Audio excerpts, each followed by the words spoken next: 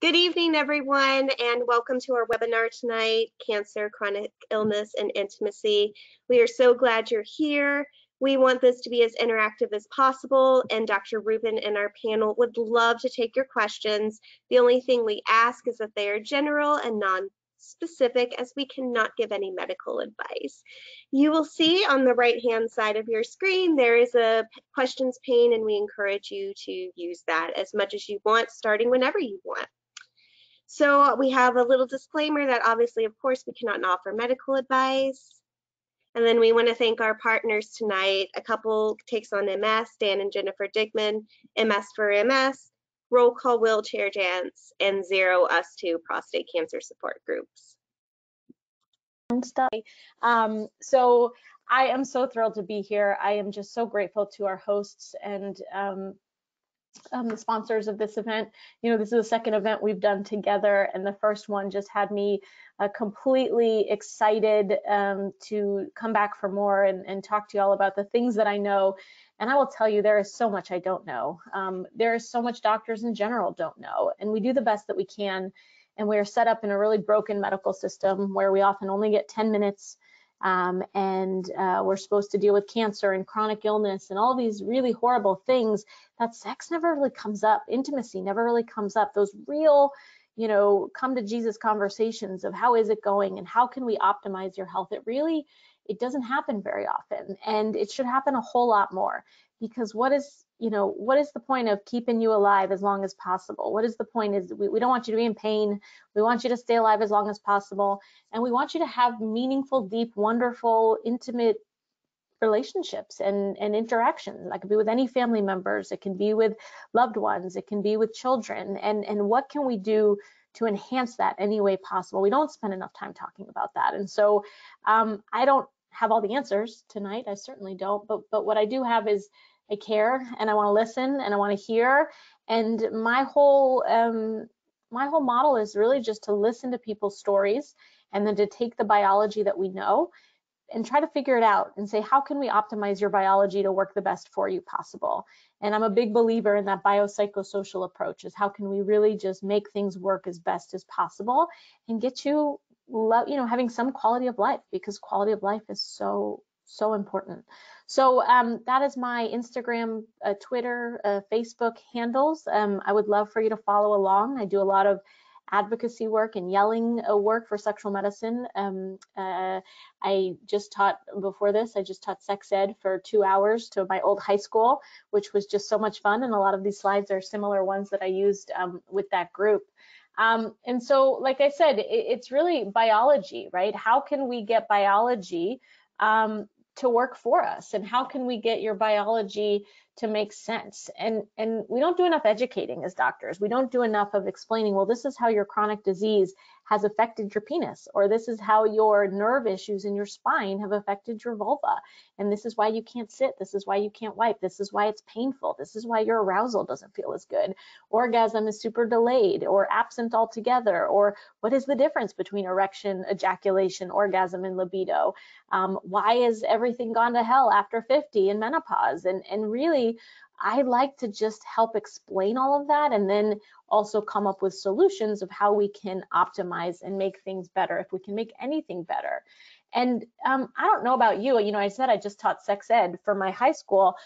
This is how I learned it. I actually still remember the middle school gym teacher who taught me sex ed.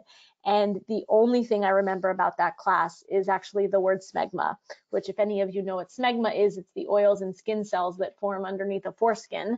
And that's all I remember, which is kind of funny, because then I became a urologist with my day job. And I actually do research right now on smegma of the clitoris. And so it's a little bit interesting how it's all come full circle. But this is how I learned sex ed.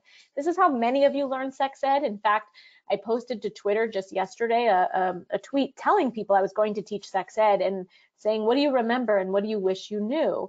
And it went viral. I mean, we have 100,000 impressions. 100,000 people have seen that tweet and have commented about how they wish they learned more about consent and pleasure, and they wish they knew where the clitoris was. They wish someone showed them where the clitoris was, and they wish, you know, they knew that there were different ways to have sex and have pleasure, and so many amazing comments. I never expected it to kind of blow up the way that it has. So if you are curious, you should check out that Twitter thread, because I certainly learned a lot. And I think we do a total disservice by having private parts, right? By calling them private parts, by making them really uncomfortable to talk about, to think about, to even have problems with. Because when things go wrong, who do you go see? Who do you go talk to, right? I said to the high school students today, I said, man, you can easily have, you know, talk about your broken arm or your broken leg, but you can't talk about your broken penis. You can't talk about your broken vulva, and you can't even say vulva. Everyone calls it a vagina, and mostly it's the vulva that breaks, and no one can talk about it. And so we've done a bad thing by calling them private parts and making them private to ourselves, private to our doctors, private to our partners, and I think we have a lot of work to do there. I'm a big believer in that we have to joke and we have to have a sense of humor about these things. You know, anyone who becomes a urologist has to be kind of funny. It's a rule. They actually give us a humor. No, they don't give us a humor test, but they should. And sex is supposed to be fun. It's supposed to be exciting. It's supposed to be enjoyable. You know, it can get really stressful if you're trying to make a baby. And I'm not talking about fertility and making babies, because frankly, I don't really want the 2 babies that I have right now. But we have to talk about sex in a pleasure kind of way. And it's about adult playtime. How do we have fun? How do we have fun with ourselves? How do we have fun with our partners? What gives us joy? For some people, that's orgasms. For some people, it's eating ice cream. For some people, it's going skeet shooting, or, you know, something like that. So you have to find the things that give you pleasure and do more of them. But again, with these private parts, right, we go to the doctor and we hide behind a sheet, or we keep you very covered, or, oh my gosh, I'll only do the penis exam if absolutely necessary. We try to keep you modest, and it doesn't really, it's not the right thing necessarily, right? We're not mechanics looking under a hood. What do you learn about your own body when you are hidden from it, you know, at the doctor's office? And it goes for all genders and all genitalia. We don't really spend enough time teaching you about how your plumbing works. And so when it doesn't work, you know, if it's normal, everyone has problems and nobody knows anything. So what do we do when things go like wrong, right? Where any chronic illness, anything, pregnancy, for goodness sake, anything can alter, you know, what you're used to or what you remember. And we don't even talk about normal. So how much more difficult does it become when you have abnormal, when you have cancer, when you have lupus, when you have, you know, MS, something like that, and the whole body changes.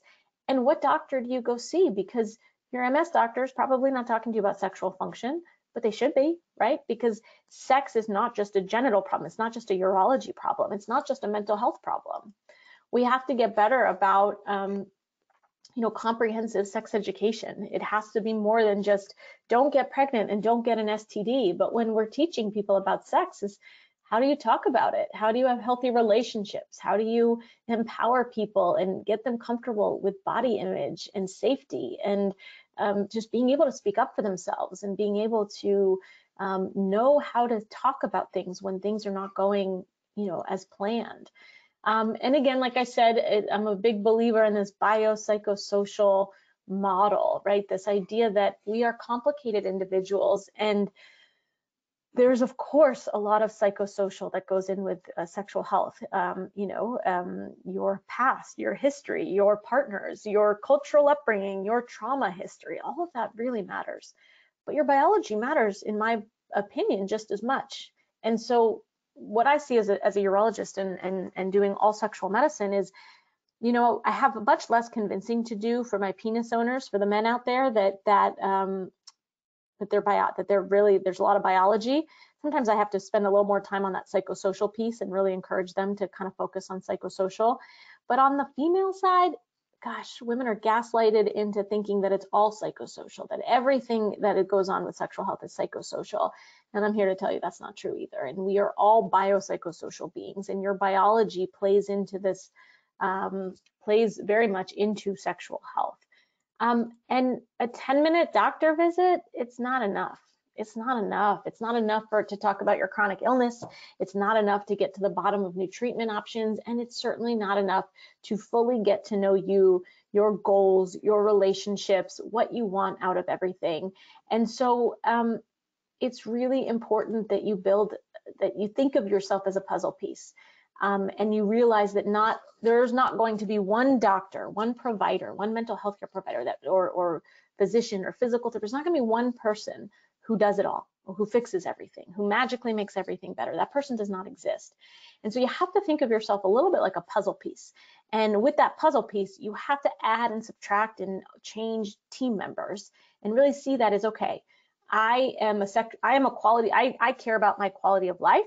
And so what tools do I need to add into my toolbox to optimize my quality of life? And sometimes it's even just mind shift changes. And what is the goal of sex? If I'm not trying to make babies, what is the goal? If it's pleasure, then it shouldn't be that orgasm is the only thing that gives you success, right? Maybe it's just being alive with your partner, or being alive with yourself and a device, or just thinking of a nice thought, right? It's kind of changing your mindset, but really figuring out who belongs on your team.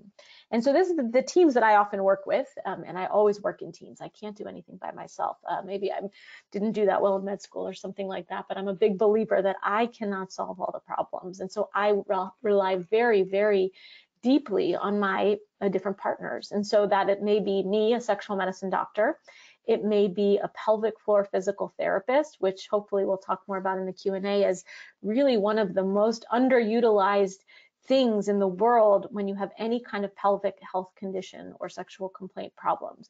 If you have urinary frequency, urgency, leakage, prolapse, pelvic pain, testicular pain, back pain, penis pain, perineal pain, sciatica, any of those things is often a musculoskeletal problem.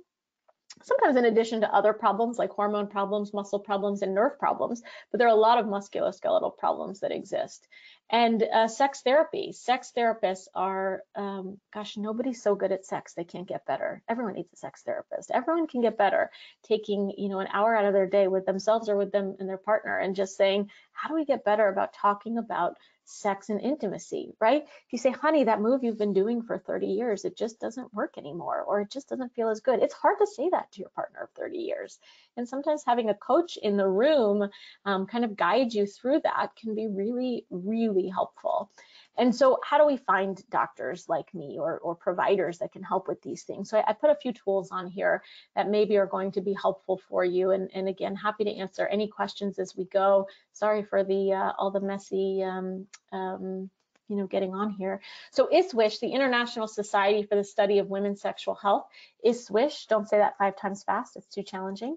ISSWSH is a wonderful organization that is just devoted to women's sexual health and furthering the science and education around it. You can find a provider. So many of my friends are on this list, and we certainly can help you. This is sort of on the women's side. On the male side, SMSNA, the Sexual Medicine Society of North America, they also have a find a provider. Now, I warn you, I'm on all of these lists if you are in the DC area. And then the North American Menopause Society can be a great resource as well.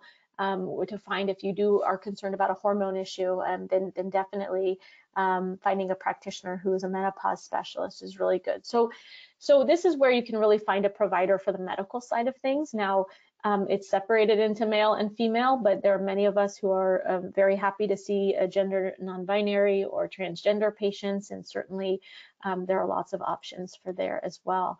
For pelvic floor physical therapists, there are a number of different websites that you can go to. This is one of my favorites right now, pelvicguru.com. The woman who runs it is just really doing remarkable things for the world, and it really is helpful because you can search from someone who sees pelvic pain, women's health, sexual health, men's health, and you can find providers, because not all physical therapists are created equal. They haven't all been to the same, just like not all urologists are created equal, and not all gynecologists are created equal. So you want to see someone who actually has an interest in this type of stuff, who is actually going to take the time. Sometimes you can't do it all in one visit, but maybe if they take insurance and you can spend, it's the 10-minute visit, schedule 2 or 3, right? Think, okay, we're going to kind of get to know each other, and I want to schedule 2 or 3 visits to really work with this person. And then I'm a big believer, as I said, in mental health care. I believe everyone benefits from mental health care. Everyone everyone benefits, because if your brain is relaxed, if your brain is healthy, you can have pleasure, you can think about pleasure, you can want pleasure. And so very good ways to find sex therapists. There's the American Association of Sexuality Educators, Counselors, and Therapists, or AASECT. They have a nice find a provider.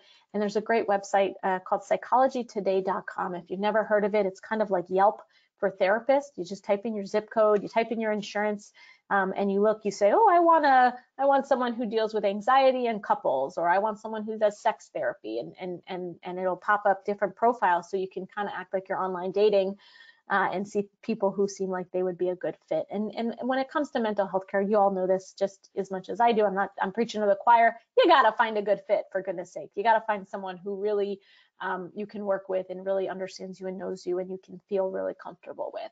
So I don't have a ton more to say. I'm going to go through a few more slides because I just want to explain how I do this. And there's no magic to it.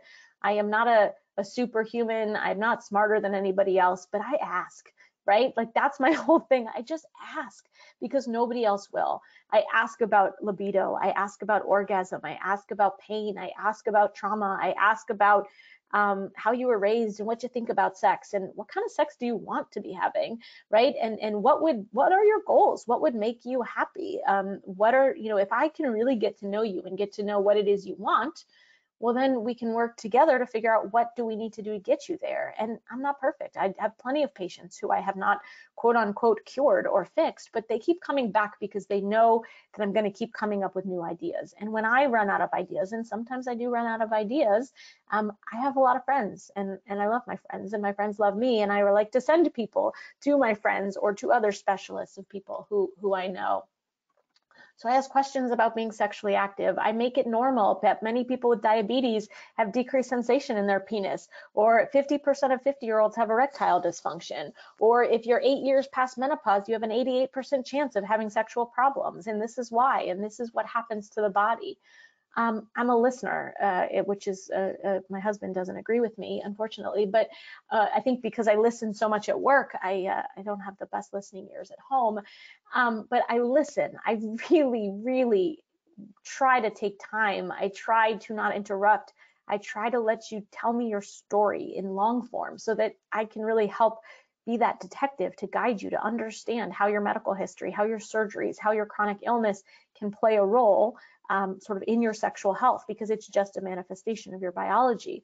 I'm not an expert in every chronic illness. I'm not an expert in every surgery that's been done, but I'm interested and I want to help and I want to find answers. I try not to make assumptions. I try to really engage and ask questions. I take lots of notes and I go really slow with people and I keep track so I can remember these things. I'm a big believer in just long form notes. Your past history is super duper important, right? The surgeries that you have, the medications that you take, your social history, right? The relationships that you're in, your past family situations, any prior trauma or stress. I'm a big believer that trauma, and for right or wrong, I don't know if I'm right, I don't know if I'm wrong, but I'm a big believer that trauma is in the eye of the beholder. So when you come to see me with a sexual health problem, I'm not jumping to trauma right away. But if you bring it up that you feel that trauma, and trauma can be a lot of things. Trauma can be a speculum exam that goes awry and is really painful. Trauma can be horrific, war zone.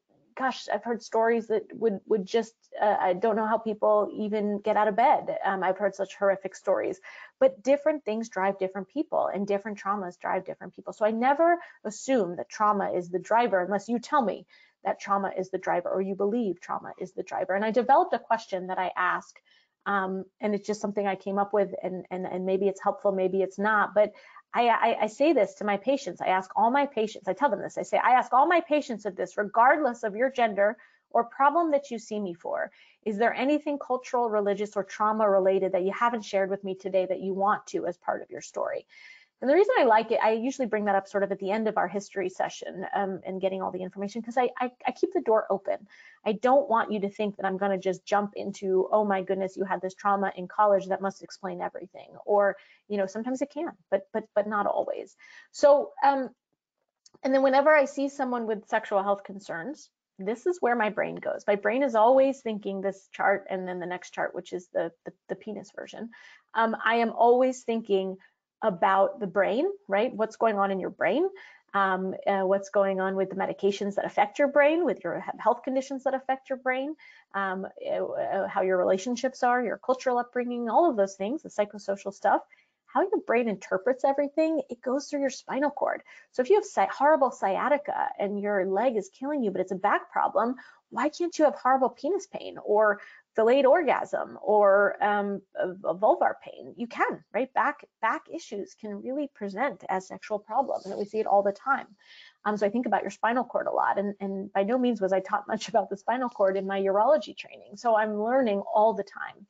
And then of course I think about the end organ or the pelvis itself. So the vulva, the vagina, the clitoris, the penis, the testicles, the scrotum, how the local area, how so many things can go wrong. And sometimes it's a blessing that anything ever goes right, in my opinion. I think about genitals constantly. I know it shocks you, a lady urologist thinking about genitals all the time, but I think about them in the fact that they all start from the same place.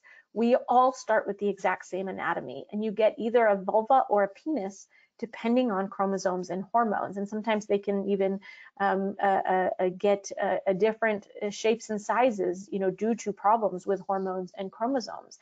And so I think about this a lot because everything I know about the penis, I try to equate to what do I know about the vulva and vice versa. So I always argue that urologists are uniquely qualified to be sexual medicine doctors because we are trained in taking care of all genders. That doesn't mean we're all good at taking care of all genders, but we are all trained or supposedly trained to take care of all genders. And so the head of the penis is the same as the head of the clitoris. The scrotum is the same as the labia majora. The urethra, the tube that men pee through, is the same as the opening of the vulva, where actually most pain comes from. If anyone has pain with penetration, it is usually in the tissue at the opening of the vulva. And so a lot of things can go wrong here. A lot of disease processes can make things go wrong here. So what do I see in my daily practice? We see tons of libido issues, right? The idea that we can ever get a couple on the same page as when it's a libido or an interest level, that's impossible. If you figure out that, anything that does that, you let me know and we'll make a lot of money together. But libido is, and I see everything. I see partners that are, two women where one has much higher libido than the other. I see two men where one's libido is much higher than the other. I see certainly libido mismatch and man-woman combos in every which direction. And so libido is a problem when you want it to be better, right? If you say, I have a low libido, Dr. Rubin, but I just don't care, it's totally fine. It's not a medical problem. We don't have to fix it. You're not broken. But if you say, oh, Dr. Rubin, I used to want, I was interested, my partner would initiate, I'd be totally into it, I wanted, it is like a light switch went off and I just don't want anymore. And I'd rather do just about anything else, but I'm bothered by it. Well, people, we got a medical condition, and that is something that we can really help with, and we have lots of options. Now, libido is not so obvious all the time. Some people have innate desire where they just want sex. They just suddenly come up with it in their brain. Some people have a responsive desire where they need someone to initiate or need to be watching a sexy movie or something like that. It's all normal. Some people have one, then they have the other, and they flip back and forth. And the only way it's a medical condition if you're really bothered by it and you want to do something to make it better. I've got tons of wrinkles in my forehead, as you can see here. There are about like 3 or 4 different types of botulinum toxin that I could pay lots of money to have put in my forehead so that you don't see all these, I don't know, are these supposed to be terrible or something? I'm not bothered by them. So it's not a medical problem. But if you are bothered by your forehead wrinkles, you should be able to go get your, Botox injections and not have wrinkles in your forehead. So it's all about what the patient in front of us wants. And libido is fascinating. It's so fascinating because there's so much at play. We've got dopamine and testosterone and estrogen and progesterone and endocannabinoids and serotonin. And so some medications are really pro-libido and some are really anti-libido. And we have to tease that out, to be able to really understand what is happening and is there a biological thing that we can work on. And of course, the psychosocial, we can train your brain, right, to be more interested. Just like if you have depression, therapy works, medications work, and guess what? They work better together. And that's true for libido too. We know medications can work, we know sex therapy can work, and I think ultimately we're going to find out that they do work better together. Arousal and orgasm, we see tons of problems with arousal and orgasm. And again, this is complex anatomy. Orgasm is a magical reflex that happens between your clitoris and your brain, and it's almost like a seizure-like activity, right? You get this big, complete contraction of muscles, and then this big release of tension and a relaxation. Well, if your body is tense up to here already, how are you going to get to the tense and relaxation mode when you're kind of starting up here? You can't build up. And so sometimes muscles are really contracted with different disease states. And so it's really hard to have an orgasm. You have to have a healthy connection between your clitoris and your brain and through your spinal cord and everything in between. And man, as all of you know, so much can go wrong. And so it's amazing when anyone can have an orgasm as they get older. And so my key is to understand, what do we know, what do we not know, and how do we try to improve upon the biology that exists. And similar for penis owners, right? Your orgasm lives underneath on the underside of your scrotum. That is typically this nerve where orgasm originates. And so you have to have that perfect connection between your penis and your brain in order to allow for that orgasm. And as you all know, so much can go wrong, and it is so hard to talk about, right? But if you break your thumb or you break your nose or you have a bloody nose, you can talk about your bloody nose. But if your vagina is bleeding or you have a ejaculate that's bloody, it's really hard to talk about it at brunch time, right? And that's a big problem. So just a few more slides. I know we want to save lots of time for questions, and I'm getting really tired of talking to myself and not seeing anybody else's face. But we know, we all know there's a pay gap in our country, right? As a woman, I get paid a whole lot less than my male counterparts. That's a fact and a reality. There is a pay gap in this country, but the data shows that we also have a very serious orgasm gap in our country. So women can orgasm multiple times. They're actually multi-orgasmic. And yet when a heterosexual woman is in a sexual encounter, she will orgasm every time, only about 66% of the time, whereas a heterosexual man will orgasm about 95% of the time. So it's a little bit better when you have women who have sex with women and men who have sex with men, and bisexual men and women, the data is a little bit better, but we have a serious orgasm gap in the country. And so our women patients or women are not orgasming every time they have a sexual encounter. They're not always putting their pleasure first, or even their pleasure in it at all. And we teach people that sex is just about penis and vagina and man ejaculates, which we all know is a pretty narrow definition of sex, and also not really fair, especially since women can be multi-orgasmic. So we have to sometimes shift our brains a little bit. And anatomy and physiology can really help us set expectations and get us talking to our partners. You know, I get a lot more guys to quit smoking when I tell them it's really bad for their penis and their erections, more so than it's going to cause lung cancer, right? That sex sells a little bit. That's why we have 151 people on this webinar, which is just absolutely incredible. And gosh, I can't believe anyone goes to webinars anymore in 2 years into this pandemic. So it is an honor that you are all here. But really setting expectations when, you know, the average male orgasm is about 5.5 minutes, right? It takes about 5.5 minutes on average for a man into orgasm. That's everywhere around the world. In the US, it's about 7 minutes, because USA, right? USA, we're great. But if you ask women, right, it takes them about 14 minutes to orgasm, and 17% of people asked never had an orgasm, and penetration is certainly not sufficient to have an orgasm for most people. Why? Biology, right? I mean, I could take this picture and I show this picture all day long to my male patients, to my female patients. The penis and the clitoris are exactly the same thing. It's made up of the same muscle tissue. It looks the same under the microscope. They're exactly the same thing. So I always tell my male patients, if you rub the inside of your thigh over and over and over again, are you going to have an orgasm? No, probably not, right? But really, like, what if you really try to have an orgasm? Are you going to be able to? No, because it's not the penis. It's close to the penis, but it's not the penis. And similarly, if you have a clitoris, right? Here's where, if you're having penetration, here's where penetration happens. It's like close to the clitoris, right? The vagina is close to the clitoris, but it's not the clitoris. And so we don't, right? It's really hard to have an orgasm with just penetration. And so if we could teach more boys this idea, or partners this idea, and they understood where orgasm comes from and who can enjoy orgasm, then we would have better conversations with our partners. I'm a big believer in technology. Sex tech is really amazing now. And so if you have disabilities, if you have nerve issues, if you have problems achieving orgasm with your partner, there are so many things that vibrate and shoot air and just incredible things that are out there that really do get you to enjoy sex time better. You know, it's like not the seedy stores that had newspaper over them anymore. Like there's high-end, high-tech sexual aid devices now that really help just make sex more fun. And remember, that's the goal. It doesn't have to look like it did when you were 19, but how do we make it more fun? And it shouldn't be painful. There's so, you know, if it's painful, it's not fun for most of you.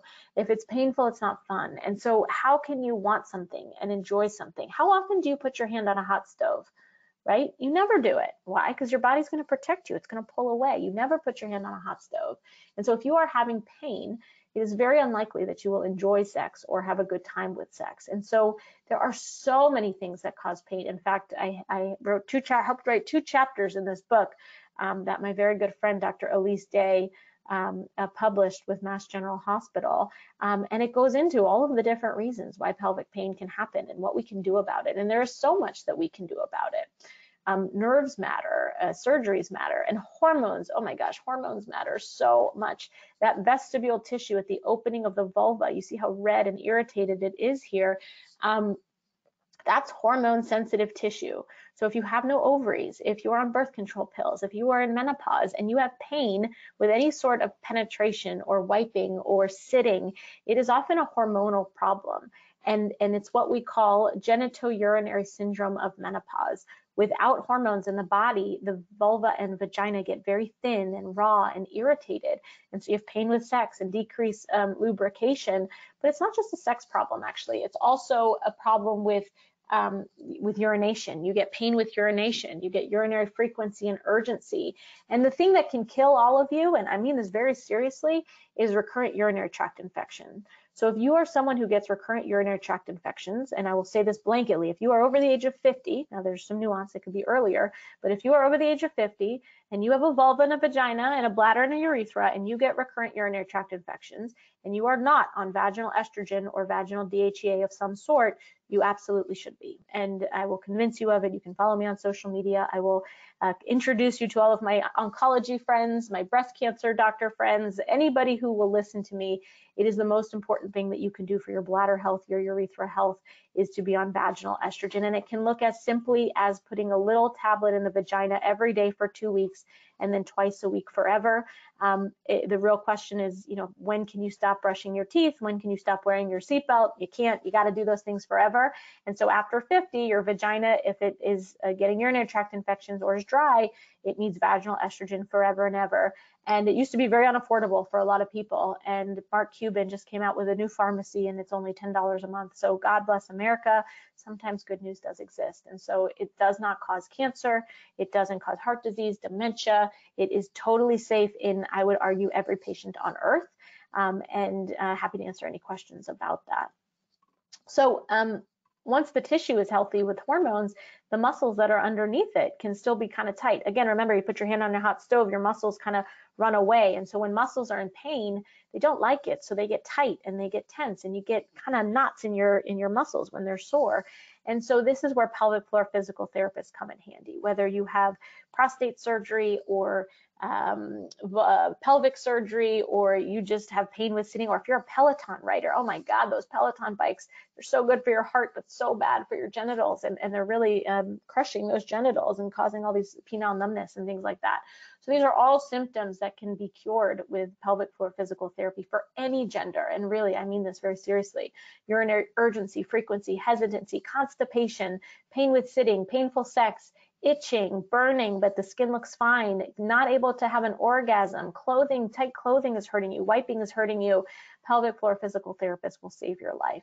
So that's all I have for y'all. This is the puzzle that I want you to think about yourselves with. please build yourselves a team because that is so important. Don't hesitate to reach out to me on social media. That is my website. It is just, I hope you could see these slides. I'm sorry, this was a bit of a mess.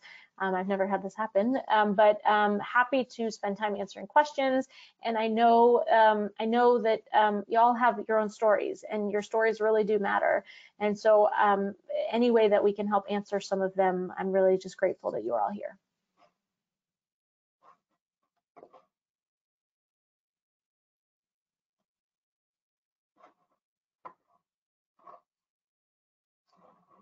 Could you hear any of that? I hope so. Yes, thank you, Dr. Rubin. That was phenomenal. Okay, great. I got sound now. Yay! Okay, thank you, Dr. Rubin. While we wait for the rest of the panel to unmute and get their videos on, we just want to re-say that the slides will be available on the website after later this week, and this is completely being recorded and will be uploaded to YouTube and ANCAN later this week. So don't worry, if there's a lot of information, you can go back and listen to it again. Can you edit out the parts where I fumble and I'm like, I don't know how to share this? I got you, Dr. Rubin. We'll take care of that. Make me look slick. I think it makes it more fun to have that stuff. It makes everyone know we're not perfect. It's fantastic. I'm very human, people. That is my superpower, is how human I am. Okay, Dion, can you put your camera on, please? Or are you only on telephone today?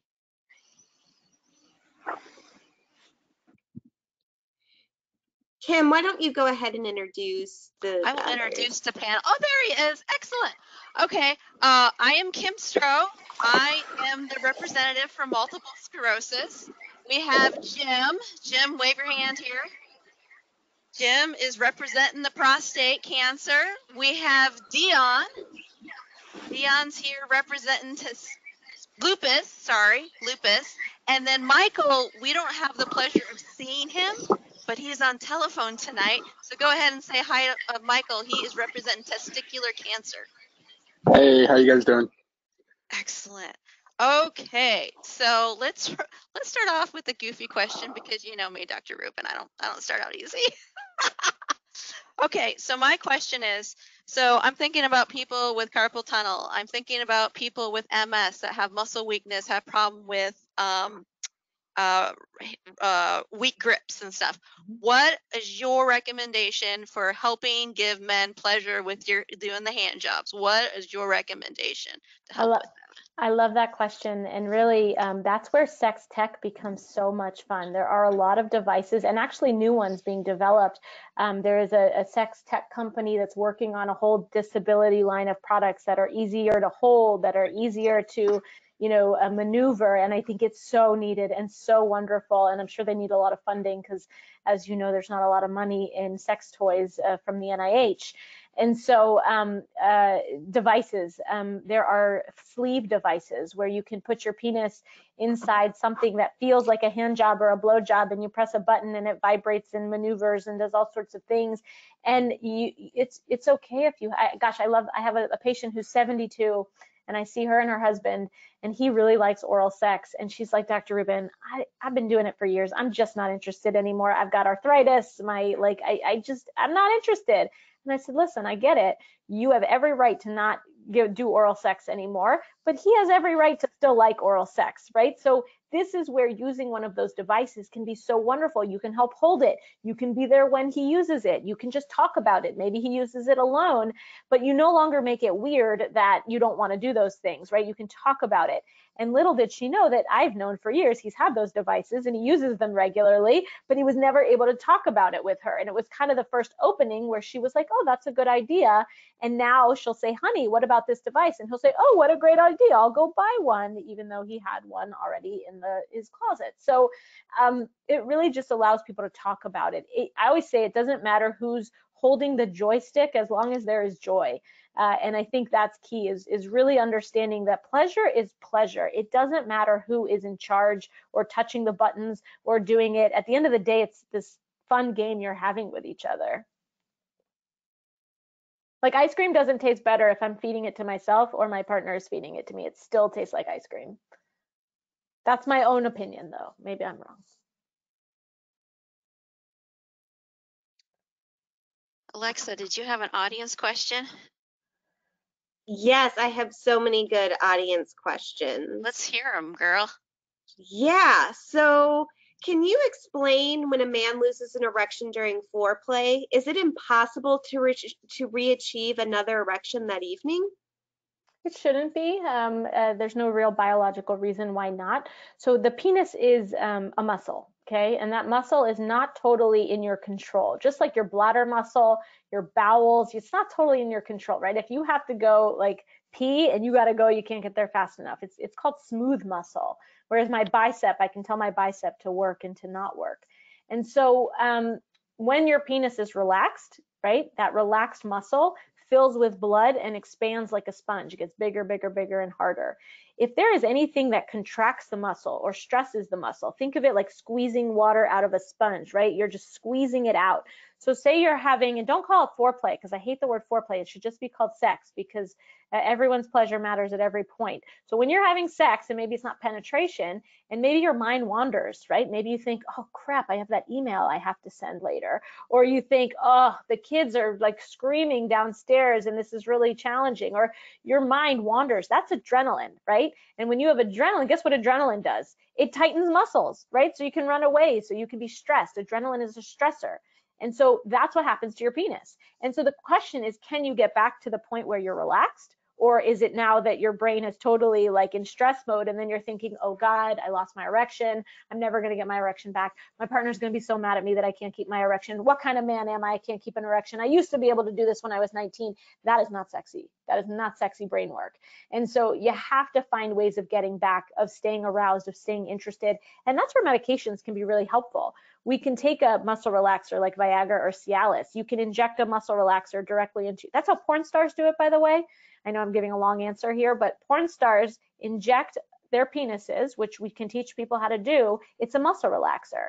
That's how they keep erections for 2 hours. You think with all those lights and cameras and other guys and other gals and everyone in there that they're not stressed out and you know, in adrenaline mode? They're overriding that adrenaline with the injection. And so we can play with biology to make it work better for you. Does that make sense? Yeah, it does. And I really appreciate you also sharing that in porn, that's what they're using. So people don't, that's not typical, is what you're saying. Porn's not real? It's not real, right? It's like learning how to wrestle from the WWF, right? Like it's not real. And so you have to understand it's entertainment. And also like I showed, I told you, I gave a lecture to high school students today. I showed a big picture of a penis with a needle going through it. And I said, this is porn. This is what porn is, right? Don't sit there thinking that 2 hours is how long you're supposed to last, kids, right? 5.5 minutes, that's all you get. And if you want to pleasure your partner and your partner has a clitoris, it's going to take a whole lot longer than 5.5 minutes. And so, and if you just stay penetrative, it's never going to happen. So those are the conversations we need to be having, is understanding how biology works. What's your next awesome audience question, Alexa? Sure. So how exactly can pelvic floor physical therapy help someone with painful sex? Yeah, it's a great question. So there are many reasons why people have pain with sex. I'd say actually 3 main ones, 2 that are most common, which we'll stick to. One is hormone problems, okay? Hormones. If you play with hormones, there are consequences. Sometimes good, right? Birth control can make you not have babies, which is great during a pandemic. Sometimes bad, when you have no hormones in menopause, it can make things dry. It can give you hot flashes, night sweats. So there's like good and bad things with hormones. And so the vulva is very hormone sensitive. So without hormones, so things that can cause an absent hormonal state, menopause, breastfeeding, breast cancer medications, birth control pills. There are many things that can cause that tissue to become irritated and painful. That's probably the most common reason we see pain with sex. Super easily treated, super easily treated, but you need a doctor who knows what they're talking about. And that's why some of those websites might be helpful. But once you fix the hormone piece, underneath all that tissue is muscle, right? Your pelvis is just a bowl of muscle, and muscle does not like to be in pain. So if that tissue is hurting, your muscles are tight. And so what that physical therapist does, and this works for men too, is they get those muscles to relax. And sometimes that means releasing a trigger point or getting the tissue to just learn how to breathe and kind of massage it out or relax it out. This works for treating urinary urgency, urinary frequency, leakage, anything after a prostate cancer surgery where you have urgency or stress incontinence. It's incredible. And you've all probably heard the word Kegels. Don't do this on your own. No, everybody stinks at doing Kegels. If I tell you to do a Kegel, right? Everyone do a Kegel right now. You're all doing it wrong, right? We all are so bad at activating those muscles. And so what the physical therapist can do is they really train you to sometimes you need to strengthen the muscles, sometimes you need to relax the muscles, sometimes you need to do both. And so you have to see a professional. And they're miracle workers. Don't you agree, Kim? Yes. So if you guys missed the urological webinar that Dr. Rubens and I did in November, we were talking about issues I was having, and she recommended me to go see a pelvic floor physical therapist, and I did, and it actually improved my symptoms by 80%. Highly recommend. I was able to go out of the country for vacation earlier this month. No issues, no fear. I live pretty normal. So I was super excited. So they're not just for the ladies though, they're also for men. So don't think that, but if you're having any problems with urological issues, get that pelvic floor physical therapist referral. Super important. You will thank Dr. Rubin. And you listened. I mean, I'm not even your doctor, and you listened to me. It's so exciting. I hear good advice. I like to take it. Okay, who else has a question? I do, but I don't want to take advantage of my position. No, and ask the question. That's what we want you to do. You burn this position. Okay, it's a kind of a two-part question, and maybe it'll relate to some guys with prostate cancer. When I got a prostatectomy, I was advised to try to work on my continence while I still could, because I was quickly referred to adjuvant radiation. And they said once your radiation starts, your continence will probably stay where it is. Well, it wasn't good at all. And I went to a pelvic floor specialist, and I did pelvic floor exercises rigorously, and it did not improve. And when I had the radiation, it continued to not improve. And it was heavy enough that I finally, after some consulting with urologists, got an artificial urinary sphincter, which has been a godsend. That's been wonderful. Yes, that's But at awesome. the same time, my function, as I was talking about before the show, I never mind saying this now because it's not true anymore. I had great function. I had stellar function for years. Sex was wonderful. I had plenty of it. I had no problems, very unself-conscious. I was very blessed. I had great partners. Everything was wonderful. Once I got the prostatectomy, I started to get some function back. In the 3 months between that and when the clinical trial started, which included not only radiation, but of course ADT, hormone therapy, and some Zytiga. And because my function had barely started to come back, as soon as I started the ADT, like happens for many men, my libido went completely to zero. The testosterone itself went below 10, and my libido went with it. And I had heard and knew that I had to do rehab, I had to get a pump, I had to work the pills, I had to use it or lose it. But to be honest, I don't know if I was overconfident that it would come back no matter what I did, or if I just simply didn't have any interest, because I didn't. And I always joke that for me to work on my penis at that point with absolutely no desire whatsoever was like cleaning the bathroom. I had no interest in it whatsoever. So I would just forget about it. And by the time I remembered, I'd say, I'll get to it later. I went a whole year, the year that I was on ADT, and the 6 months afterward, my testosterone was frankly still below castrate level. I didn't touch it. Now I'm done with treatment. My testosterone has come back. My libido is, it's come back some, but of course, because of the prostatectomy, my penis is shorter, it's thinner. It doesn't get hard anymore very much. When it does, it doesn't get all the way hard.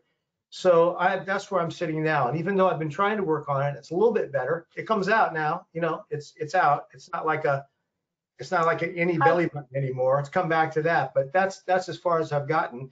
And I would love to regain function. My wife is sort of waiting for me to see what I can get. She doesn't have any expectations, but she feels like she wants to wait until I'm ready. And I feel like if I wait until I'm really ready, then I'll just be dead. And I'm only 66 and I'm in great shape. So yeah, there is so much that we can do. Have you looked at injections? Have you tried injections?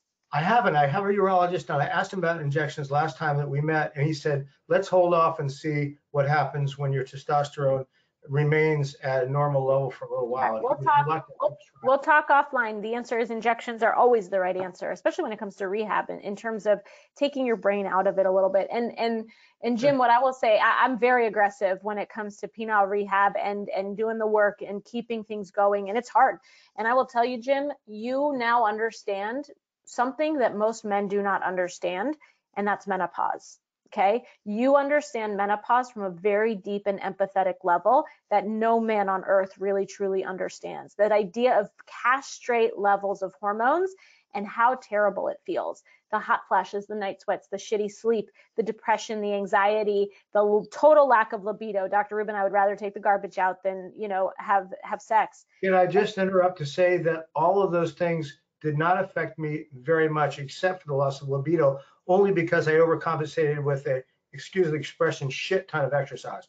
Which is so fabulous. But so that knocked out everything else, but not the loss of libido. But not so the answer is yeah, so it's real, right? Biology is real, and biology will get you. And when you understand the biology, then and I have a number of patients with metastatic prostate cancer who I love being their quality of life doctor, where you've got your cancer doctor, you've got your clinical trial doctor, you've got I have a patient right now who I love dearly, who his PSA is going up. He's already had radiation, he's getting his scan, and he emails me to keep me a part of the team, a part of the loop, and says, we need to talk about this because I'm there every step of the way with, okay, how are we enjoying life? We're keeping life going. So what are we going to do to enjoy it? What is the plan? And you're going to go like this, right? There's going to be moments where you want to focus on it and moments where you just want to do anything else. And the key is having somebody, a doctor like me, who's going to be there with the ideas and the toolbox to say, Jim, come on, let's get the injections going, because who knows when the testosterone comes back, maybe you'll regain some function on your own. It's back now. It's fully back. Right. But I want to, I don't know if, I could get a recurrence. And in the time that I'm riding high and my testosterone's returned and I feel great overall, I want to waste this time with my non-function. Even more of a reason to get injections going, because that gets the muscle relaxed. It overrides it. You need to learn them 2 years ago, not just tomorrow. But that's really, you have to advocate for yourself, and you have to understand.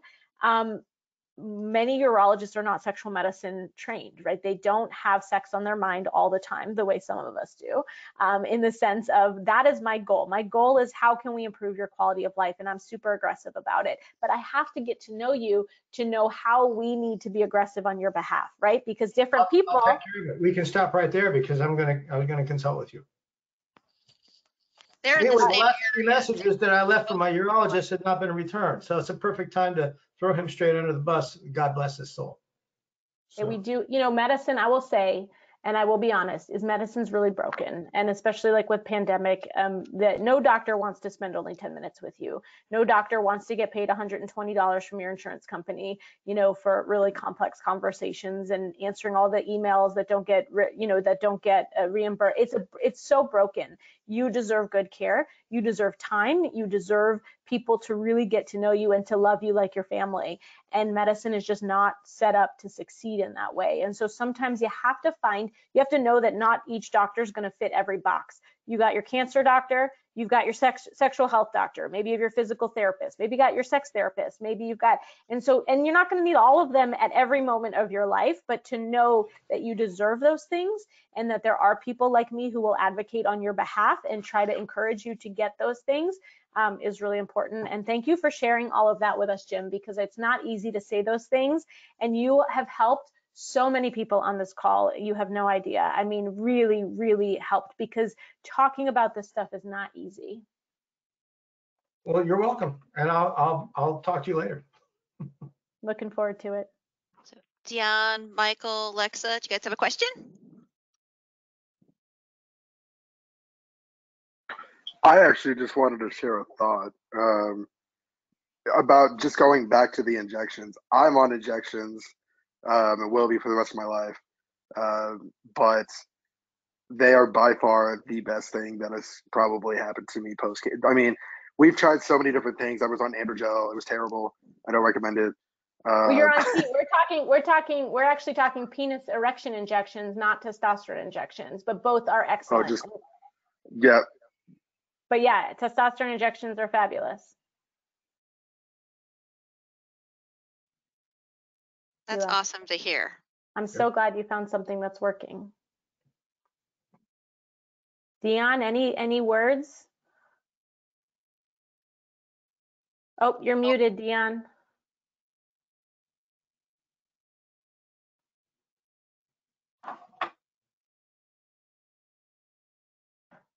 Now he's frozen. Dr. Rubin, I actually have a question from the audience we can go ahead and take.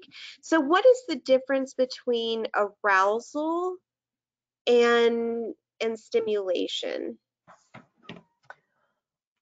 So arousal on the male side, if you have a penis, arousal is like an erection, right? That's what when we talk about arousal, we mean erection. So on the clitoris side, if you have arousal, it's similar. It's an erection. It's an engorgement of blood, right? The clitoris and the penis are the same thing. It's just it's all internal, so you don't really see it get erect. But it's that feeling of swelling, engorgement, sort of the tinglies that you get down below. Now we fight among we're very nerdy in our science fighting, but there are fights about, is arousal all genital, or is there some form of cognitive arousal where your brain is kind of like feeling aroused and feeling it, which is a little different than interest, and it's very subtle. But there is argued that there is cognitive arousal, but also actual genital arousal. So even if your stuff's not working, sometimes your brain can still feel that arousal and still kind of get in the mood. And so a lot of people will add lubricant, which lube, here's the skinny on lube, okay? Lubricant works is great. So if you take people with no sexual health problems and they're normal, they feel fine, they don't complain of anything, and you throw lube in their sex life, guess what you're gonna do? Woo! Are they gonna have a party? You're gonna make sex so much more fun, even though they had no problems. Now sex is like way better. If you take someone who has pain, who has dryness, who has irritation, who has hip pain, who has back pain, who's got all these things, and you add lube, it's like a drop in the bucket. It'll help a little bit, but you're not curing nothing, right? And so really lube is always good. It's always the right answer, but it's never typically the only answer. And so if you go to the doctor to say, hey, I've got vaginal dryness, and they just say, here's some lubricant, say, no, I learned better from Dr. Rubin, that there is other stuff that I can do to actually fix the problem. Dion, can we hear you now? No, we can't hear you. So another question that we have is about the injections, about the penile injections. For someone who hasn't had them before, do they hurt? Is it a cost benefit ratio of, does this hurt so bad that I don't want to do it? Or is it better than what someone would think? It's so much better than you think. It is a tiny, tiny needle. It's like a diabetic needle. You can barely see it. I wish I were in my office and I could show you what they look like. But it is a tiny needle. If you take your thumb nail and you kind of just pinch your skin for a second, that's about as bad as it is. You build it up into your head a lot worse than it actually is. It's not difficult to do. It's not difficult to learn. It's very low to nothing on the pain scale, and it becomes like a muscle, right? We can all learn to do new things. It's something new that you can learn how to do, and it can be life-changing for people. When you struggle to have the erections, your own erections, and you can bypass your brain and your spinal cord and your cancer diagnosis and just get your penis to engorge, it can be just really, really wonderful for couples. So and the feedback the real world feedback you hear from your own patients, even if they have some apprehension, is that the injections do contribute to quality of life. Incredibly, yes. Mm-hmm.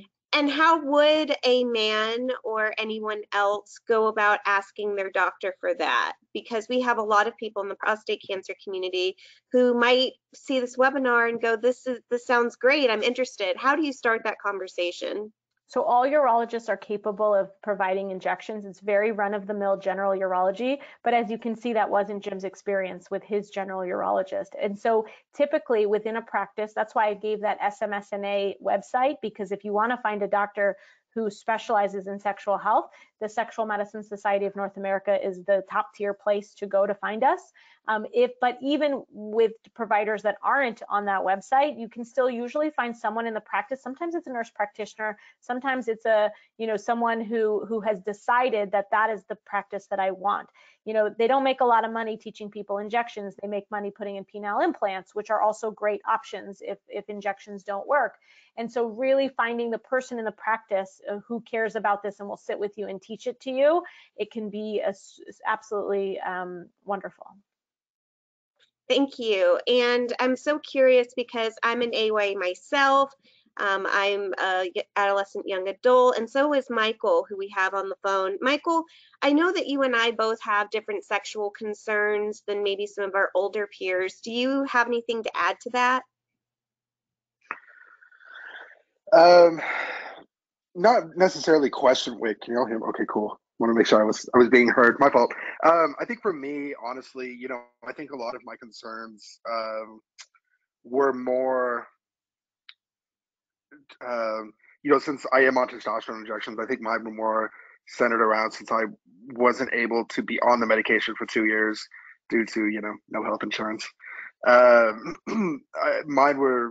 was kind of centered around like, how do you get pleasure? How do you, have a good sexual experience when you literally feel, this might sound silly, but the way I kind of felt was, when we're in health class and we put on those drunk goggles, during the lesson about like drunk driving and stuff, that's kind of how I felt for 2 years, just almost like in a haze and a fog. And I am back on injections now, thank God. Because like, I feel so much better. And, I still have my days, obviously, but I mean, that was really my main concern. And Michael, what I will say is, if you ever find yourself without health insurance again, testosterone injections are dirt cheap, and hopefully you are paying dirt cheap for them. You can, without insurance, you can get the cash price of injections for like $40 to last you like 9 months. It is anyone who charges a lot of money for testosterone injections is overcharging, and so you can get cash price medications. Same with Viagra and Cialis, they're both generic. And so you can go to goodrx.com, which is a website, and you can see all the cash prices for some of these drugs. And you go to your pharmacy and say, here's my prescription from my doctor, here's the coupon, don't run this through my insurance, it's way too much money with my deductible and my copay, and you pay very little money. And so I always joke, people pay a lot of money to come to see me for me to then give them the best deals on all the medications that nobody ever spends the time to really teach them and show them. And guys are spending tons of money on the internet for their testosterone injections. I mean, like thousands and thousands of dollars a year to text with a doctor to get testosterone injections when it's like $40 a year. It's pretty, there's a lot of badness in the world, but it's pretty crazy. Yeah, no idea. And Michael, one of the things is that we've had so many questions about people asking about dating, and I know you personally because we're good friends, but you had a similar experience too, having to disclose to someone when you're dating that you've had cancer. And a lot of cancer treatments, no matter what your diagnosis, cause sexual dysfunction issues. Even in thyroid cancer, we struggle a lot with vaginal dryness and sometimes erection issues. So can you talk a little bit about that, because our audience wanted to know?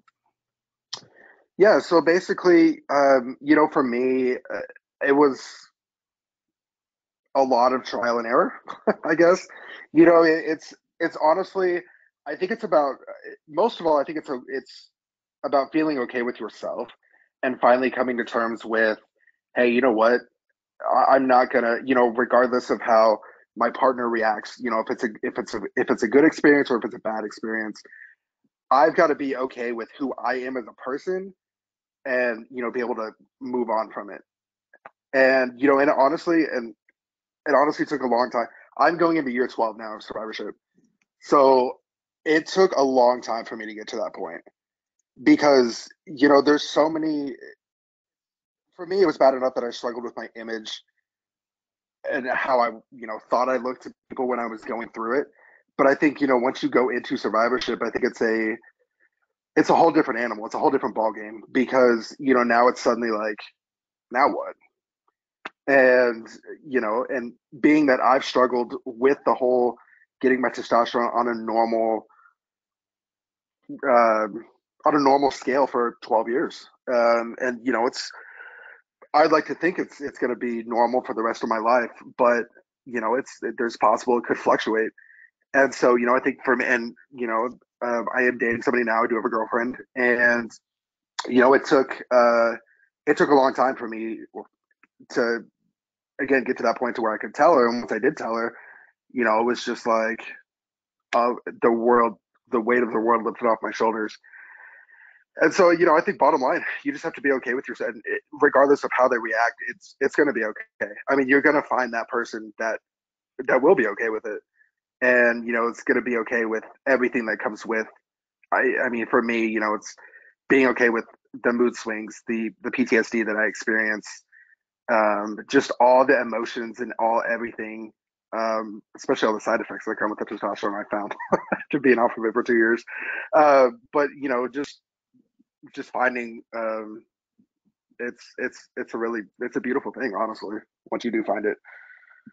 You got to go on the road with that, because if you're not shouting that from social media and from every human that will listen to you, because you have so much to teach kids and adults, frankly, and grandparents and everybody about, you know, what I often say of my young patients who have challenges, right, whether it's cancer challenges or sexual health challenges early on, and I ache for them, and it is absolutely horrible. But in many ways, y'all have way more fun in life and more fun sex than my 70-year-old patients who have been doing it the same way every time, you know, for 30 years and haven't questioned it. And then something happens and they get, you know, problems.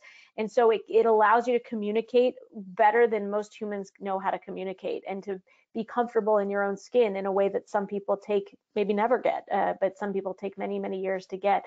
So while I hate this happened to you, and I hate that you've had to go through this and had to deal with the adversities and the challenges that you have, how many people you are going to help by watching how you have come on the other side and advocated for yourself. It's really a beautiful thing.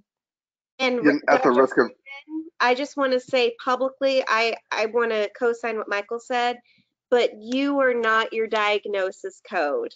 You are worthy of love, great sex, and everything that comes with it and comes with the relationship, if that's what you want.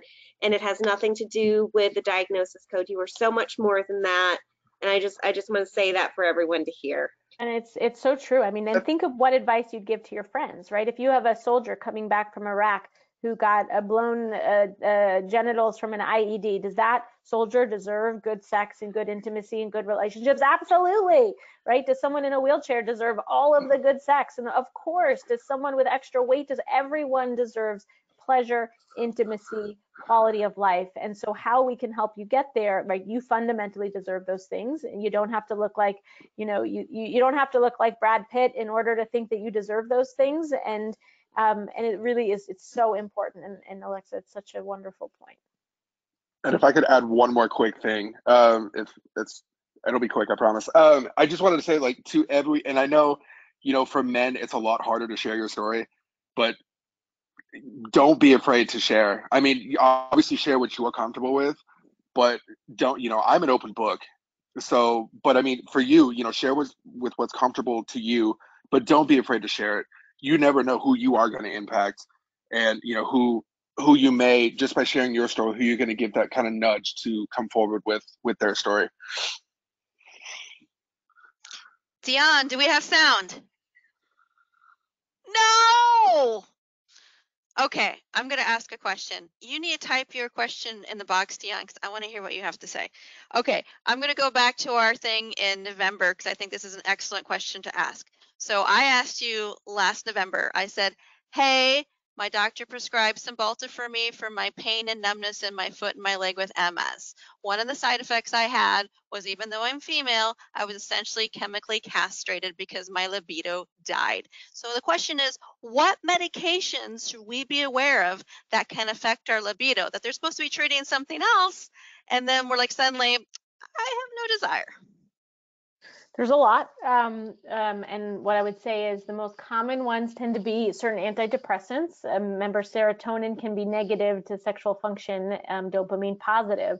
So anytime we can boost dopamine and decrease serotonin, but if you're depressed and you can't get out of bed and you feel awful, then yes, curing your depression or treating your depression with an antidepressant can be life-saving and good for your libido.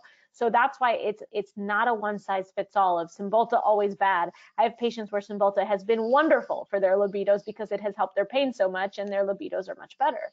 And so it really becomes seeing a specialist who, or just working with your doctors to say, hey, can we go over my medication list? And I really do feel that there's been a change. And so anything that has to do with your brain can affect it. Anything that has to do with nerves, remember, nerves are important for you to experience, you know, all the sensations that you want to have, and anything that has to do with hormones. So if you're on spironolactone for acne, if you're on birth control pills, if you're on androgen deprivation therapy, if you're on tamoxifen or anastrozole, you know, all of those medications can, don't always, but can really screw up some sexual functioning. And so that doesn't mean that you should go off that medication and say, to hell with it, I don't want to do it. It means having a real conversation with your providers about, because sometimes we can switch, sometimes we can add, sometimes we subtract, sometimes we tinker, but it matters. And if it, don't just think, okay, this is cancer, so I have to be on this or else. Your life, your quality of life really does matter. And so we sometimes do have to make adjustments. Now, Viagra's been out for 24 years, since 1998. Is there a female Viagra out there for us ladies? It's a great question. So I have 3 answers for you. There are 2 FDA-approved medications for low libido in women, and they actually work great on men too, and they boost dopamine in your brain. So one is called Addyi. It's a bedtime pill that you take at night, and it boosts dopamine, and it works in about 60% of patients I give it to, of all genders, and it gets you a really good night's sleep. There's some weight loss with it and boosts dopamine in your brain.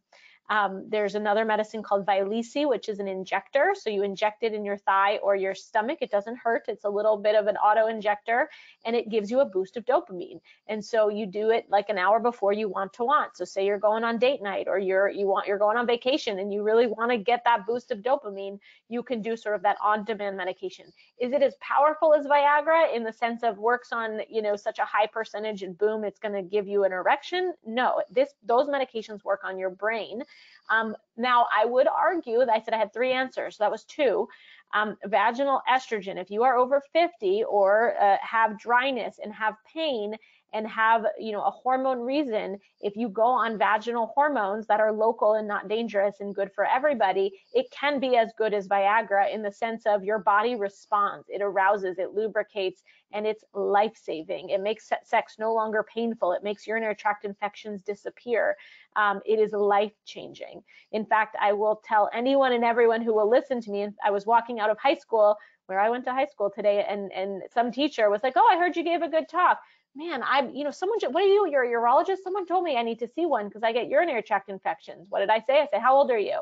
She said, 56. I said, you need vaginal estrogen. Here, watch this 12-minute video of me talking about it, and you'll understand why you're getting urinary tract infection. It took me 5 minutes in a hallway, right? Like, and I didn't charge a copay for that one. So it's really, really important, and maybe just as good as Viagra for women.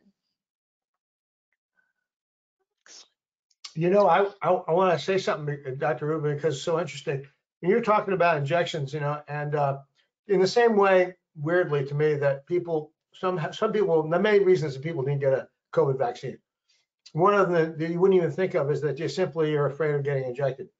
They'll sacrifice everything because they don't want to get injected with a needle that's a lot bigger than the insulin needle for the injection. But there's a lot of men who I understand would say, you can't, no, I'm not gonna, no. Crazy, you know? lady, you want me to stick what, crazy, where? right. What do you And think? yet, if you're familiar with the insulin needle, which I am, I'm not a diabetic, but I know that it's nothing. And your characterization of it is you can pinch yourself and have the same effect is true. And I tie that in with the artificial sphincter because I had such relentless incontinence. And I've communicated with a couple of guys who did also. I had climacturia, which boy, that is no good. My wife said, get back to me when you tell people what climacturia is, Jim. That's when you ejaculate urine when you have orgasm. I mean, in my case, you know, porn stars, but except for the substance, had nothing on me when it came to that was just crazy. Mhm. But as I got to the point where my wife said, well, get back to me when you solve that.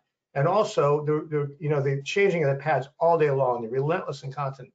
So when I talk to guys later and say the AUS really, really, really solved my issue and it's so great, they say, yeah, but it's a surgery. I can't do it because it's another surgery. And I can't do it because they have to be replaced every 7 to 10 years.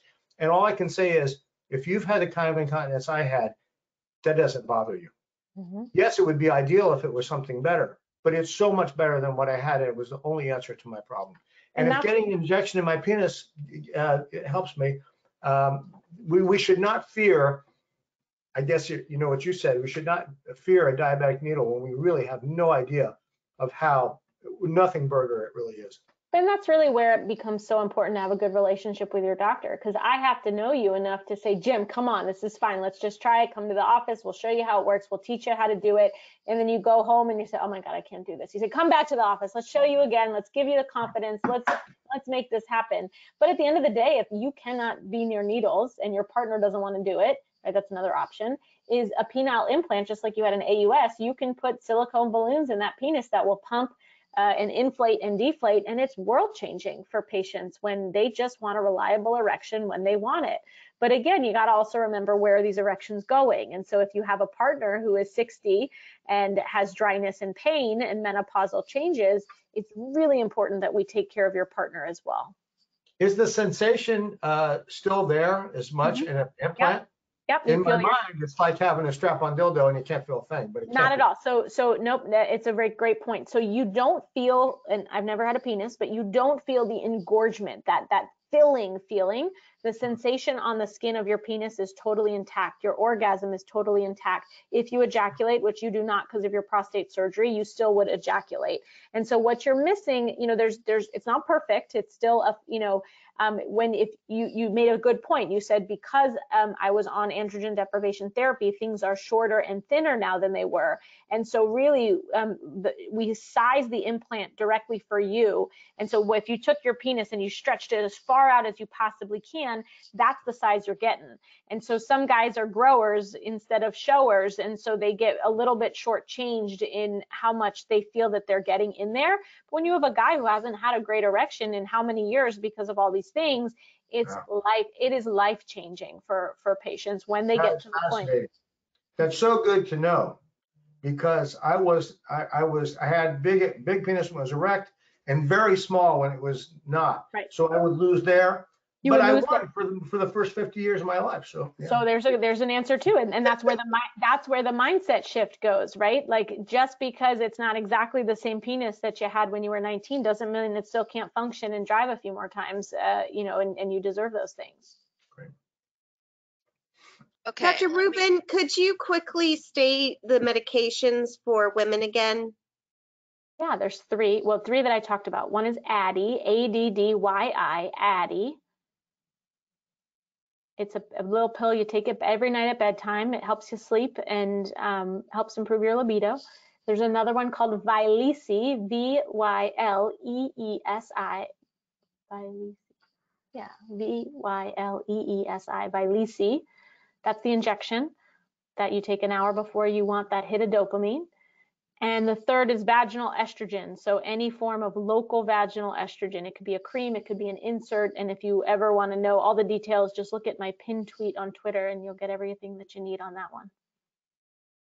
Okay, I have what Deanne wrote, so give me a second. I have to scroll, and then another part. So he said, just want to make a quick statement because I talk a lot with lupus patients. We sometimes struggle with the mental portion sexually because mentally we want to, but our bodies don't allow us to be able to have all the energy we need at times to be able to have sex. But at times it's frustrating because once I get mentally frustrated, it makes it hard to stay focused.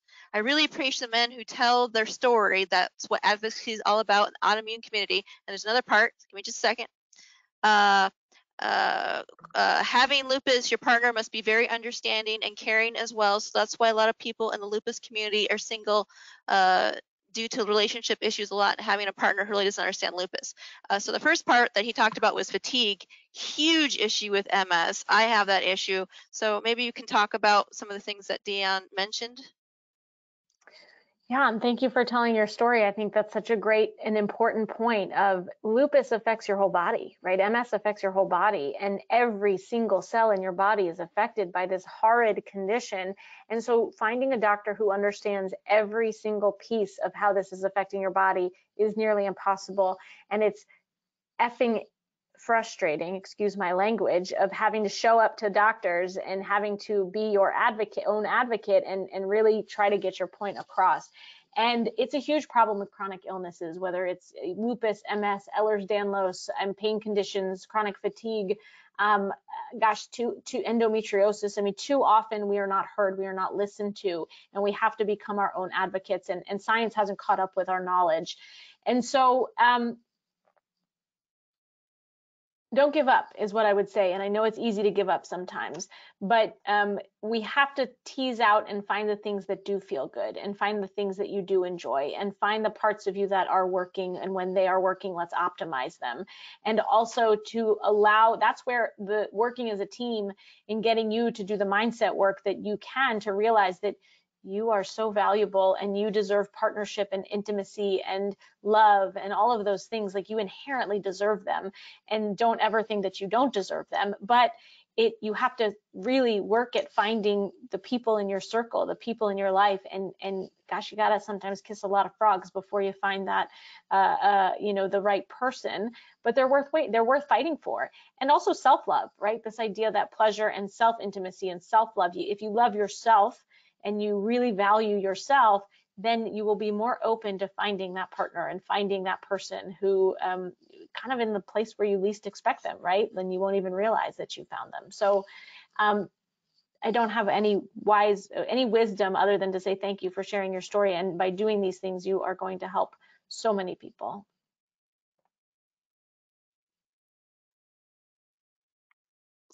And then my last quick question here before we wrap it up is, do you have any recommendations for people that have body weakness, paralysis? We're talking wheelchair users, what to do for comfortable body positions, not being able to hold up their bodies, things like that.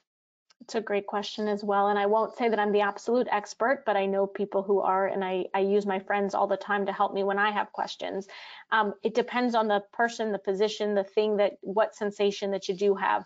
I had one of my favorite veterans come in who is a quadriplegic and came in on a stretcher, has no sensation from the neck down. And he said, Doc, he wears a condom catheter to urinate. And he said, Ruben, I want a penile implant. And I said, that is a great idea. He said, I want to have, you know, penetration with my partner. I love my partner. We have a great relationship. I said, that's a great idea.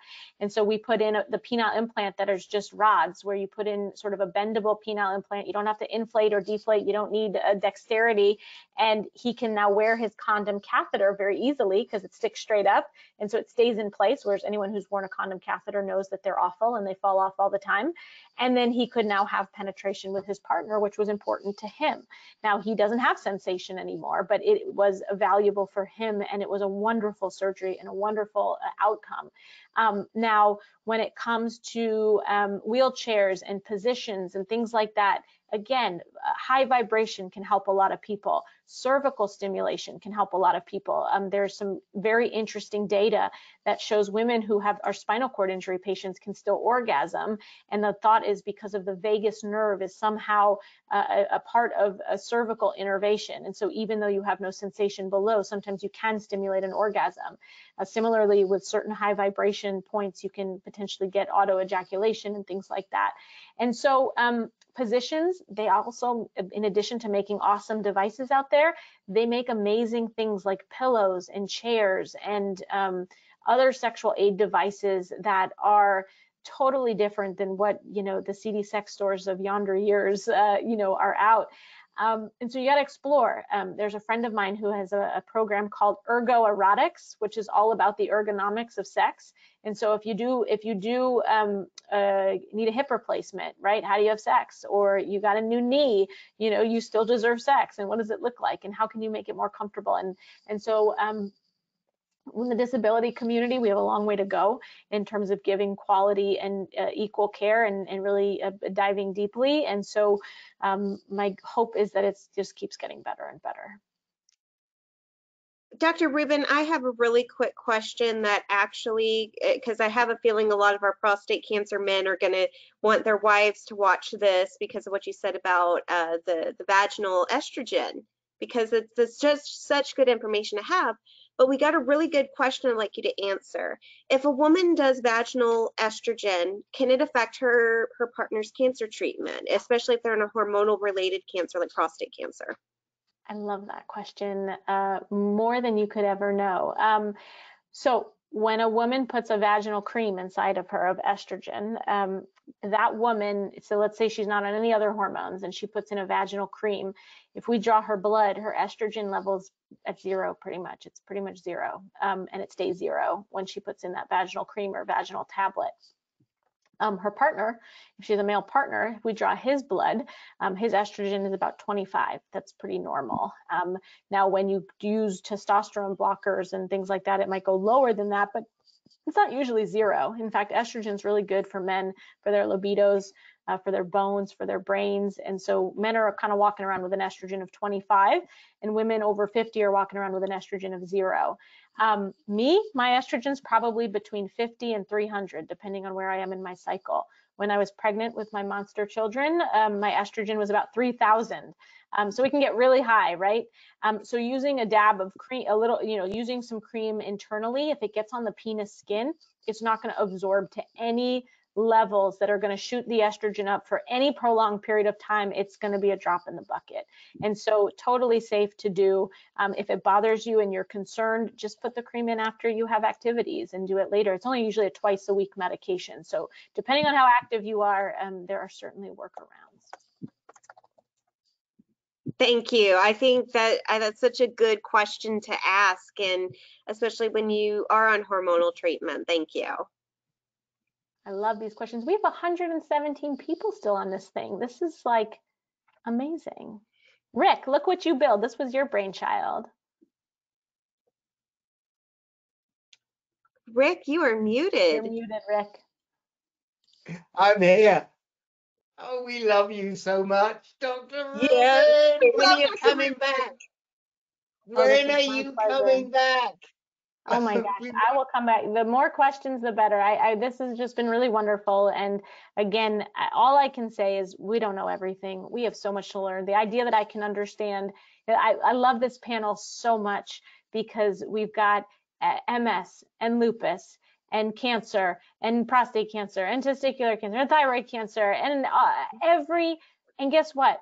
All of you are going to have issues, and all of you are going to age. Thankfully, with modern medicine, we're going to keep getting you guys older, and things are going to keep going downhill and keep having challenges and keep having problems. But we keep getting advocacy and education and research and whatever we can do and whatever I can do to shout from the rooftops that this matters. This frickin' matters. And so I'm just grateful to be invited and to be a part of this amazing family that I learned about just not too long ago, and really we got a lot of work to do, and we need your voices because advocacy and your voices is literally everything. And so we absolutely, whatever you're doing, do it louder, do it more aggressively, do it to your neighbors, to your friends. I told you I got vaginal estrogen for someone I never met in the hallway of my high school just today. So whatever we can do to advocate and just say sexual health is just health. That's all it is, and it matters, and you should be able to talk about it like you talk about your lupus treatments or your prostate cancer treatments or your MS treatments, and it should just roll off your tongue just as easily. And so we have a lot of work to do to get there. What I want to say is that, because Dr. Rubin won't say it, because it wouldn't be professional, but I want to tell you all that Dr. Rubin has just gone out on her own in a new practice in DC. I don't know if she does telemedicine, but I suspect she does. And if you weren't impressed by tonight, I don't know what will impress you, but we will. I hope Alexa has Dr. Rubin's link, her URL If not, maybe Dr. Rubin will put it in. Somebody will put it in. Reach out to her. She's the best. I'm As already on Jimmy's that list, already found out. Jim's already going to see her after talking to her tonight. already I mean, in. he's done I'm in. deal. New So I will patient, new client. I will say part of, I starting a new business and starting it from scratch and doing it in 3 months time. It is I should be proud of a lot of things that I have done, parenthood and surgical residency and being in med school and all of those things, but I'm truly proud of being able to just start something from scratch and make it my own. And it's challenging. There's no good way to do medicine, and I'm not going to fix the broken medical system. And so I've made choices of, I want to spend time with you, and I need to be able to hire people who will also want to fight for you and advocate for you and build your teams. And so I've had to make some really difficult choices in building the practice, but I am so thrilled for what it is going to be and what it continues to be, and also knowing that my dream is also to do things like this and to talk and to yell and to advocate and to talk to anyone who will listen. And so, and eventually raise money to get more research and more funding and more fellows and more trainees. And I'm slowly building an army if I can. So happy to see anyone. We got a bit of a wait list right now that we're gonna start to, I'm just one person. And so I wish I could say I have a well-oiled machine going right now, but if you're patient with me, we're going to find ways to see people and see them as quickly as possible, but also as slow as possible, because I like to take a lot. There are only so many hours in the day, and I still like to see my children occasionally. So please reach out. The best thing you can do is follow me on social media. When I do events like this and things like that, again, I want you to have a voice and to get question answers. And if I can be of any help to you, just as I said, thank you so much for having me. This was such an honor. In my eagerness, I just sent out a link to everybody that was only supposed to go to the panel. So please forgive me. That link is not for the entire audience. Forgive me. What I was trying to do was send Dr. Rubin's link to the entire audience, which we will do right now. But I really do want to thank you so much, Rachel. I mean, this is just, it's been a fantastic session. And we had this idea that we didn't have to have you come back just to MS. We could have you come back and talk to a whole bunch of different people because they all need you. And they saw it tonight. And we will do it again. And we'll figure out a way to do it again. And I just want to thank the audience for being here. We've got all kinds of ANCAN groups. Just go to ancan.org and you'll find a group, hopefully, that works for you. And if you don't find a group that works for you, you let us know and we'll try and put together a group that works for you. We've got some exciting news. We've got a pancreatic cancer group starting, we hope in February. We've got a chronic pain group starting very soon. I'm hoping we've got a lupus group, Dion, starting very, very soon. So we're expanding and we'll bring you the best, just like Dr. Rubin. I'm going to hand it over to Alexa, because she may have a couple of closeout messages. Alexa, you're on. Hi. I just want to say thank you to everyone who contributed to this conversation. Sexual health is health, and we have to stop the stigma about it. And thank you so much, Dr. Rubin, for being so open and honest and sharing this experience with us. And in healthcare, there's so many things we can improve upon, especially for patients. But I know that with all of us together, including our audience who were so brave and so bold asking these questions, that we can improve it together. So I look forward to working with everyone and creating a better system that works for all of us. This was recorded and you will be sent a link. We will also have the slides very soon. You will find it in our blog. Go to ancan.org/blog. And thank you so much for coming.